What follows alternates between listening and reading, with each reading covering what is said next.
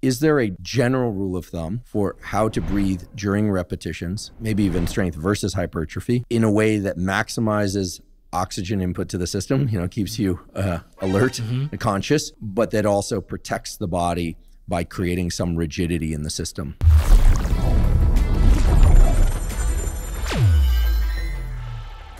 There's a maneuver that is labeled the Valsalva. What that really means is you're trying to use air to create intra-abdominal pressure.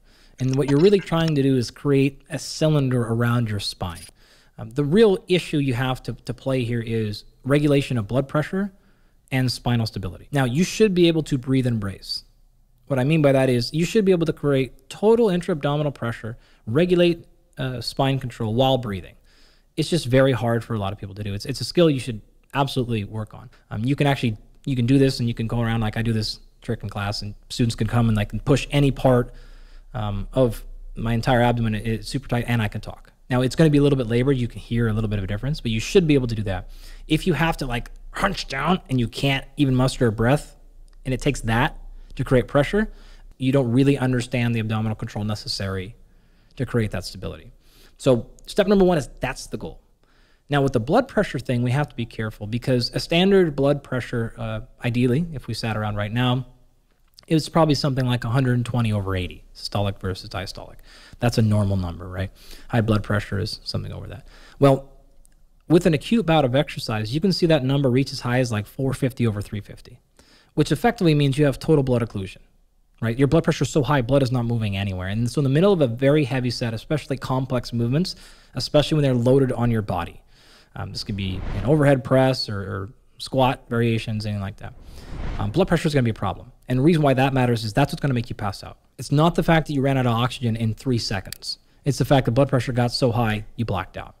And so we're going to have to play this game of releasing a little bit of the pressure so we can actually get blood to move a little bit, making sure that we don't lose spinal stability so we can finish our workout. That's really the question you asked, right? How do I play this game of, oh, I have several hundred pounds on my back or my chest, and I don't want to exhale, right, so that I don't lose spinal stability, but at the same time, I don't want to pass out, right, which is a problem. So kind of a couple of rules of thumb. If you're going to be doing something in which you can complete the entire exercise without a breath, and it is of a maximal or close to load, that's probably your best strategy. So in that particular case, you'll see a lot of breathing techniques where you're going to take a very large inhale.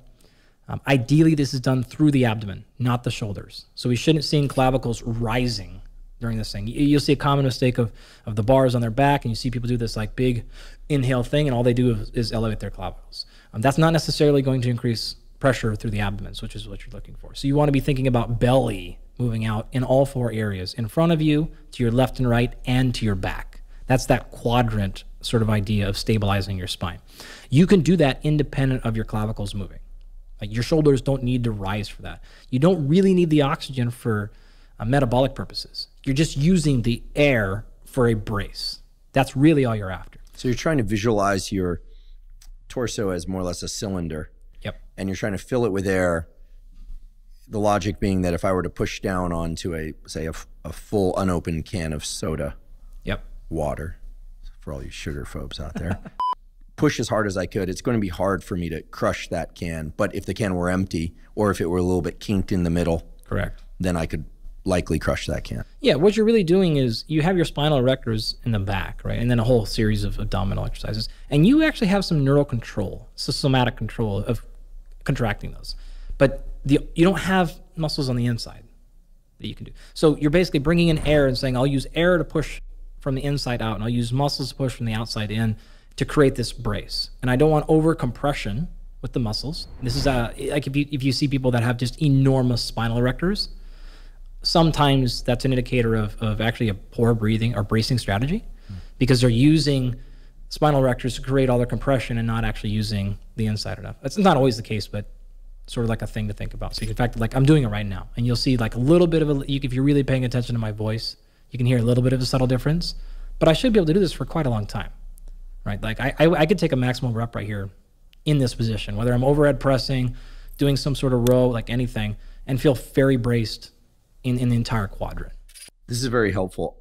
I'm going to work on it, but can we say that an effective way to start off in terms of breathing during repetitions would be to take a gulp of air during the lowering phase, the eccentric phase, and then to exhale during the concentric exertion phase.